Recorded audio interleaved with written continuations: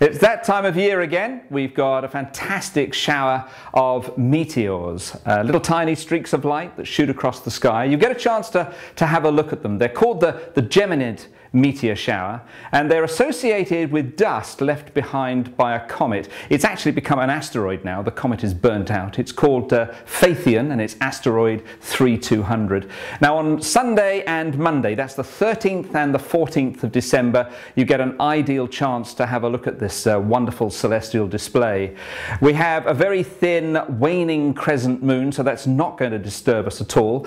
And if you look sort of south, about 45 degrees up, and you stare at that part of the sky, you should be able to see plenty of little streaks of light. Now they're coming in fairly slowly. They're not like the Perseid meteor shower that shoot across the sky really quickly. We get quite a long duration streaks, and they often produce a whole myriad of colors: white, yellow, blue, green, red, all sorts of things like that. But about 45 degrees up you need to stare, but make sure you're comfortable. Now we've got a little checklist here. You need to wrap up warm, essential.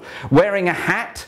Remember, about 40% of the heat in your body is left through the top of your head, so make sure you wear a hat if you can. Sit in a chair, deck chair or something reclining so you're comfortable when you're looking up. A flask of warm tea or something so that you don't have to go back inside and ruin your dark adapted eyes. You need a red light torch, clipboard, a pen, a watch, and record where you saw the meteor, its colour, its brightness, and most essentially, of course, the time.